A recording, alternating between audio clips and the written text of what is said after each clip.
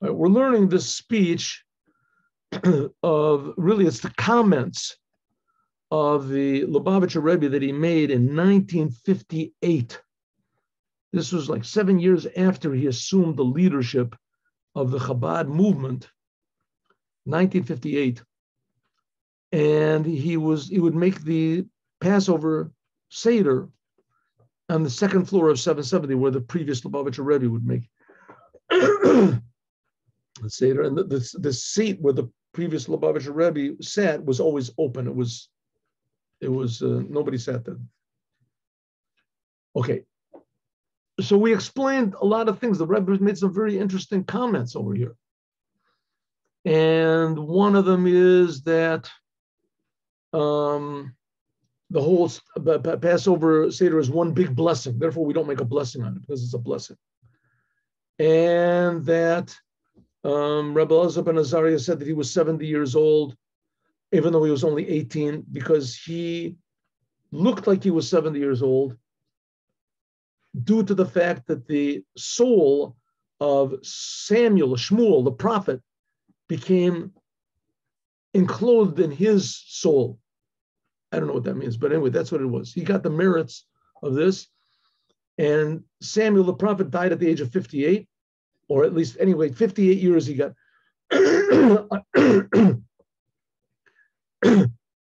And so he got all those years, which they've actually affected him physically. So the Rebbe said, from that we can also learn the same thing, that we are also, me and you, are also reincarnations of somebody, previous generations.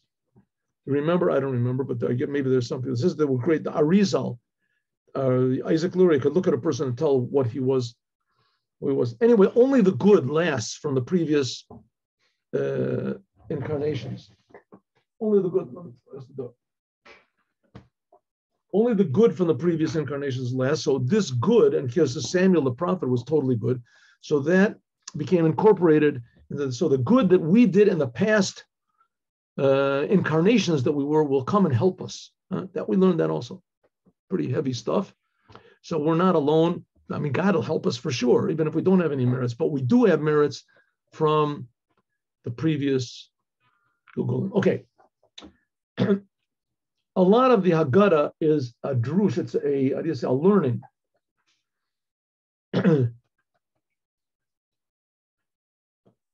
So it says that Rebbe Elazar ben Azariah, when he became the leader of the Sanhedrin, right, he looked like he was 70 years old. So they made him into this. So he said, all of my life, all of the time that I've been, learning Torah, I wanted the law to be like me. That we would say the third chapter of Shema Yisrael also in the nighttime. The third chapter of Shema Yisrael is a prayer that Jews say. It's a commandment to say twice a day. So the commandment is really the first two paragraphs, but the third paragraph is usually not part of that commandment.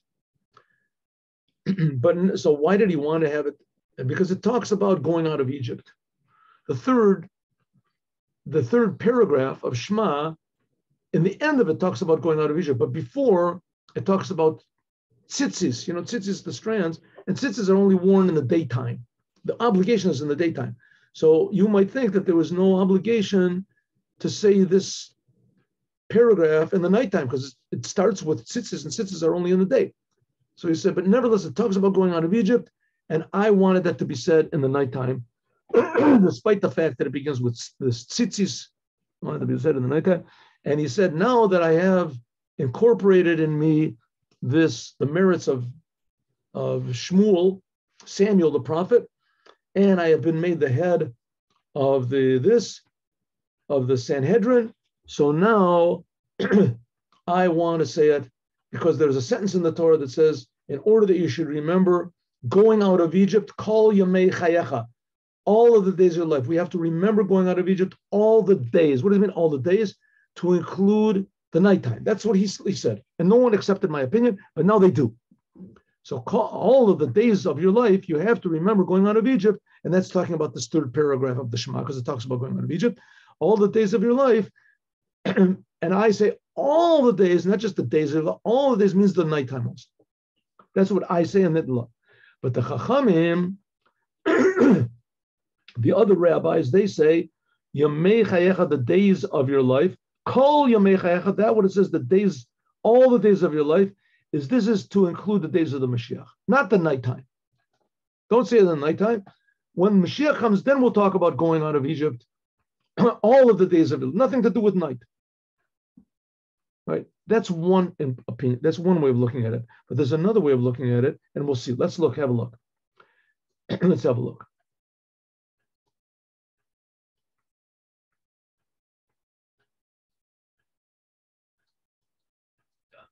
No, okay.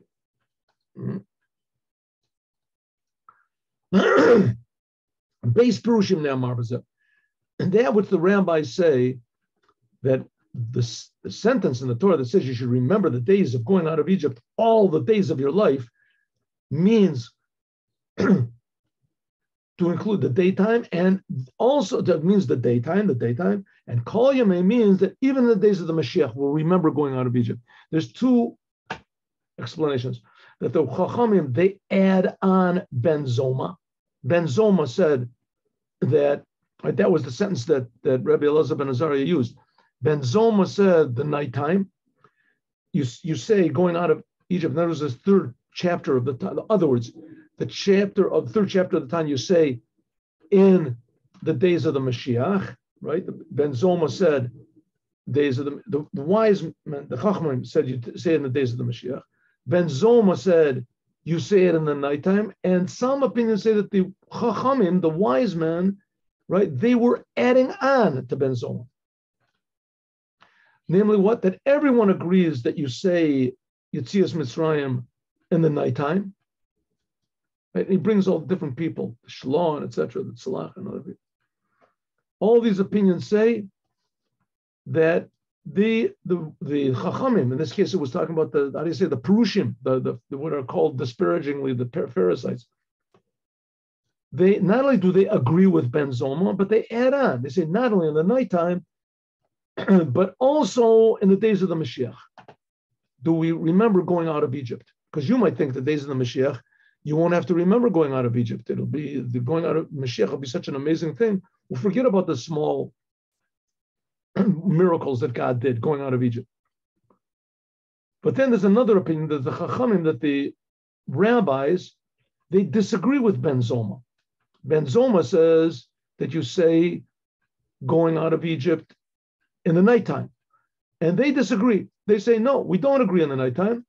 Only in the days of the Mashiach, right, will we say going out of Egypt, and in addition to saying in the daytime. Again, this is also written in the books of the Arizal and Pri Etz Chaim and other places. Okay, in any case, there's two opinions in the revealed Torah. So if so, there is a place for this also in the inside of the Torah. What are we talking about? That's what's brought in Pnimis the Torah is Bepirush Beis, the second one. Namely what? That the rabbis disagree. Disagree. We'll see.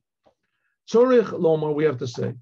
There's two levels of going out of Egypt. So let me just summarize, just to make this clear.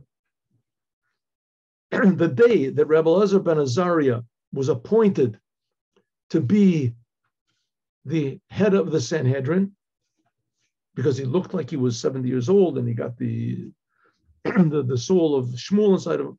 That day, so he instituted a law that we're going to say 3 paragraphs of Shema Yisrael, not just 2. We're going to say 3 paragraphs of Shema Yisrael, the third chapter, because the third paragraph talks about going out of Egypt. And he learned from what Ben Zoma said. Ben Zoma said, all the days of your life, you should remember going out of Egypt, all the days that it means in the nighttime. That's it. The law was like it. But there's another opinion. And that's the opinion of the rabbis. And the rabbis say that that word, all the days of your life, you should remember going out of Egypt, is talking about when Mashiach comes. When Mashiach comes, we'll also remember. In addition to the day, we'll remember also when Mashiach comes, because you might think you don't say it. But there's another opinion that say, no, that's not what the rabbis were saying. The rabbis were saying, we agree that you say in the nighttime. We agree you say it in the nighttime. What we're saying is that in addition to saying in the day and the night, you also say in the days of the Mashiach. Okay, what's this got to do with me and you? Says the Rebbe, there's two levels of going out of Egypt. Going out of Egypt in a revealed way, like the Jews did back then, and going out of Egypt in a spiritual way. And when you want to call it an intimate way, personal way. Going out of Egypt in this way, the intimate, personal soul way, is only in Biyomim, only in the daytime, and not in the nighttime. What does it mean? Spiritually, you can't go out of Egypt when it's night, when you don't see or believe or feel that there's God, then there's no place to go. Why should I get out of Egypt? This is all there is. That's nighttime. The nighttime, when you don't see God, you don't feel God, you don't believe in God, you don't sense God at all. So what do you feel? You feel yourself. And that's called Egypt. So when you can only go out of Egypt when there's daytime, when God is revealed to you a little bit. You feel that there's something more than just my own ego. Look, and therefore, Stam, it says in Pri Eitz Chaim, in the Kabbalah book of the Arizal, like the second explanation. Why? Kihu medaber, because it's talking about Penimius Shabiyatzias Mitzrayim. Therefore, the books of Kabbalah hold like the second opinion. That what? The second opinion that you talk about going out of Egypt only in the daytime. You never talk about going in the nighttime. Only the daytime. And when Mashiach comes, you'll also add on to the daytime. But nighttime, you don't say. Why? Because we're talking about a spiritual going out of Egypt. And spiritual going out of Egypt, you can't do when it's totally night. In Cain, if so, it's understood why the inside of the Torah, the Penimis of the Torah, the soul of the Torah, Eino Sotera, that doesn't contradict to the other opinions, because Ha'echad Begalia of the Torah, one opinion is, according to the explanation, the first explanation in the revealed Torah, because they're talking about different things, right? So therefore, it's not an argument, just like we had before. What is the be first, heaven or earth? What did God create first? So he says, spiritually, the earth was created first. Spiritually, in God's mind, the earth was the most important. The same thing over here, going out of Egypt. You can only go out of Egypt in spiritually, truly, in the daytime when there's godliness. But the revealed opinion is that you can go out physically. You can go out even in the nighttime. The Jewish people went out, in fact. It says in the middle of the night they went out. In Yetzias Mitzrayim, going out of Egypt, simply, the intention doesn't mean Pshuto Mamish. Ki'im gam hu inyan shel penimius Torah. Ki'im akavana, it means a pashtus shel penimius. Simply going out of spiritual Egypt means, what does it mean simply to go out of spiritual Egypt? Simply means, let's say, Mikol HaMetzorim, to go out of the limitations that prevent you from serving God. Going out of Egypt spiritually, in a simple sense, means going from. You go from bad things. You go out of those things that prevent you from thinking about God, feeling God. In other words, you go out of your egotistical and your selfish and your negative character traits. Anger, jealousy, laziness, depression, the aggression, the lust. Oh, the list, it's a long list, right? Long list. That's simply going out of Egypt, means going out of the bad. Of Yetzias Mitzrayim, but going out of Egypt in an internal way more means to go out of all of the things in holiness itself. If you want to call it self-satisfaction, to be satisfied with where you are, and you're in a good place. You're in a good place. You do the commandments, and you're a religious person. You believe in God, and you're a Jew. You're proud you're a Jew, and you keep Shabbos. You do everything, and you learn Torah, and you learn Chassidus. You do everything. That's it. It says now you have to go out of Egypt. This is called going out of Egypt. A spiritual Egypt, a holy Egypt. Ad gam mitzvah, to limitations. Even to the highest of highest levels. That's why it says that Moses was the most humble person in the world. Why was the most humble person in the world? Because the higher in spirituality that you get, the more you become aware of God. And oh wow, 1 second, let's see, here's somebody else wants to come in. I'm sorry. I have to figure out a way. I'm sorry, I didn't see that she wanted to come in. Okay, anyway. And the closer you become to God, the more you realize that, hey, I'm just a creation. God is giving me everything I have. The more humble you feel, and the more you feel that you're lacking. That's what it means. You have to go out of limitations, even holy limitations, even that Atzilut, even the highest of dimensions of godliness, which is called Atzilut. Even though that everything is one, nevertheless, it's a world. And so even Moses, that he got up to this level of Atzilut, but it still is a world. He still is a creation.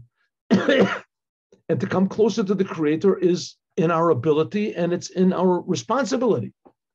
I'm going out of any Egypt, simply, this is you can do even in the nighttime. What does it mean? In other words, even in the time when she'ein me'ir b'chinas shemesh havaya, when the sun, the light of God does not shine, giloi or b'derech milamai lamata, reveal light, which is from above to below. Even then, it's possible to go out from all of the limitations that prevent you from serving God. What's the nighttime? What do you say? Even if you don't feel God, you don't understand God, you don't have any real revelation of God, but on the other hand, you can feel that, listen, I'm pretty messed up. I have to get out of these bad traits. I don't know if any of you have ever learned, but there's what's called the 12-step program. You ever heard of the 12-step program? Very interesting. It's a program to get out of addictions. And it was developed by two people that were alcoholics in like the early 1900s. It's very interesting. And as far as I know, and maybe you can prove me otherwise, it's the only method that is effective in getting rid of, reliably effective in getting rid of addictions. And then it's only addictive, like 20, it's effective, 20%. If you add on a little bit of the principles of Viktor Frankl, and we talk about that, then it has a greater amount of effectiveness. But that's not the point. The point of both this 12-step program and also these teachings of Professor Viktor Frankl that the Rebbe also held from his teaching, they both demand that you connect yourself to something higher. And it doesn't have to be God. It doesn't have to be the God of the Jews. It could be anything that's higher than you. But the person is addicted means, and there's like 100, 1,000 different types of addictions. People are addicted to television, addicted to food, addicted to all sorts of crazy things. That in order to get out of these addictions, you have to have something, some sort of a connection to something. What's this connected? That's higher than you. Higher than you. But the point is that you realize, one second, it's caught, my foot is caught. You realize that you're out of control and that you're in Egypt and that you're doing things you don't want to do. That's self-destructive. Self-destructive. And so the only way to get out is you have to have something that's higher than you, even if it's a good friend or something somewhere, something you can believe in that takes you out of yourself. So that's what it means, even in nighttime. Excuse me. Even in the nighttime, when you don't have a feeling of the creator of the universe and how much God loves you and this. It's nighttime, you don't have it, but you can go out of Egypt. In other words, you can go out of your negative habits and urges and character traits and faults. I think it's possible physically. So therefore, you can also go out in the nighttime. That's the argument we said before. According to one opinion, it means Kol Yamei Chayecha, means the Mashiach, in the days of the Mashiach, and everyone agrees that you can go out of Egypt in the day and the night. Did you say going out of Egypt the day and the night? Everyone agrees. The novelty is the days of the Mashiach. That's according to the regular opinion, that you can go out of Egypt even in the nighttime. Spiritually, this is referring to that you can go out of your bad character traits. You can go out of your bad Egypt that has limited you. This you can even do in the nighttime, even if you don't have a feeling of God, I believe. But going out of Egypt, going out of Egypt, namely the limitations of holiness, that you can only do in the daytime. You have to have a feeling of God, of the Creator, of God that gave the Torah. Then you can feel that there's no end to what's expected of you to become more and more and more refined and close to the Creator. Kasher me'ir shemesh havaya, only when there shines the revelation of God in the world. Lavad, except from Ben Zoma, excuse me 1 second. I just want to fix this thing up. I know we don't have much time in the class, but it's irreparable. I have to do it. Okay. Beside Ben Zoma, who is this Ben Zoma? Ben Zoma said that you say Kriya Shema in the nighttime. Well, Ben Zoma happened to be one of the 4 that went into the secrets of the Torah. He went into the spiritual worlds. There's a story, a very serious, scary story. In the Talmud. And the story talks about Rebbe Akiva and 3 other great rabbis. They're all mentioned in the Haggadah, by the way, Passover. Ben Zoma and Ben Azai and Elisha ben Avua is not mentioned. Ben Zoma and Ben Azai and Elisha ben Avua. And they went into the deep secrets of the Torah. The mysteries. They knew how to go into these spiritual worlds. And it says the only one that came out unscathed was Rebbe Akiva. Rebbe Akiva says he went in peace and he came out in peace. And as great as these people were, they were all able to go into these upper realms, but one of them died, one of them went crazy, one of them became an apostate. It says Ben Zoma was this.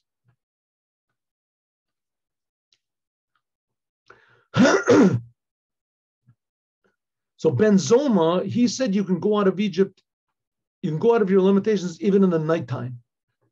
And he obviously was not talking about going out of addictions. So how could he say you can go out of Egypt in the nighttime? He was talking about spirituality, going out of spiritual Egypt, higher and higher levels of holiness. I thought you could only do that in the daytime. It says Ben Zoma, he was one of the 4 that went into parties. He went into the deep secrets of creation. Ubiyota ba'olam, when he came back to the world, he went crazy. But he, nevertheless, he was a holy person. He went into the 7. He said you can go out of one spiritual level to the other, even in the nighttime. Gamia Mitzrayim the Kedusha, even in holiness, you can go from level to level, even if there's no revelation of God. He was intrinsically such a holy person that he could, even when there was no revelation of God, he could go from level to level. How this was, I don't know. But the Chachamim, that they were talking about, the majority of the people, they said you can only go out of Egypt only in the daytime. And therefore, we say the word of Kol Yamei Chayecha, this is talking about the days of the Mashiach. That in the days of the Mashiach, when the nighttime will transform to day, like we just finished learning in the Mimer, then we'll have power even in the nighttime. Even Jews that are far, far away from God, in the days of the Mashiach, they'll be able to go out of Egypt. And all of the levels, even the lowest, how do you say, disenfranchised Jew that's totally against God, totally unaware of anything except for himself. And when the days of the Mashiach, he also will be able to go out of Egypt. Even the most refined, highest levels of going out of Egypt, he'll be able to in the days of the Mashiach. But everybody else not. So what have we learned over here? We've learned there's two levels of going out of Egypt. Going out of your bad qualities, going from, that you can do even in the nighttime. You can realize how bad death is, how bad negativity is, how bad egotism is. You can realize that even in the nighttime, even when you don't feel God. Ben Azai was such a high, holy person that he could even do it in the nighttime. Even when there was no revelation of God, he could do it. But that's not for everybody else. In the days of the Mashiach, then everyone, even the people who are in the deepest, darkest nighttime, they will also be able to go out of their personal Egypts and even the highest, most refined levels of Egypt, because the Mashiach will elevate everyone, show everyone who they really are. That's the point. And he'll show everyone what the world really is, how good the world is, how good humanity is. That's the whole idea of going out of Egypt. And by means in the days of the Mashiach, even in the nighttime. As we'll talk about more tomorrow. Then we'll finish this, God willing, at 3:00 today in the afternoon. Let's do the Yom Yom for the next few days. Actually, we should have to do it for the next 4 days. We'll see. Let's do it.